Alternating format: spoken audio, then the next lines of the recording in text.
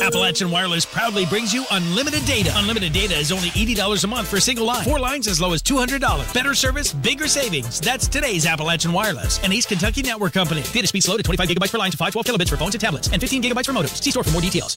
4 people were arrested in Logan County on drug charges. Members of the U.S. 119 Drug and Violent Crime Task Force and the Logan County Sheriff's Office Friday executed a search warrant on an apartment at the Buffalo Creek apartment complex in Robinette. While executing the search warrant, a significant amount of crystal meth and crack cocaine was found. Both substances were allegedly found possessed and packaged for distribution. The resident, 32-year-old Clifford Lee Mullins of Robinette, was taken into custody and charged with conspiracy.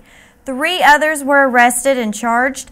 They include 37-year-old Lamar Nashawn Dorsey, 25-year-old Kristen Ray Landis, and 38-year-old Edward Charles III. Each was charged with possession with the intent to deliver. All were lodged in the Southwestern Regional Jail in Holden.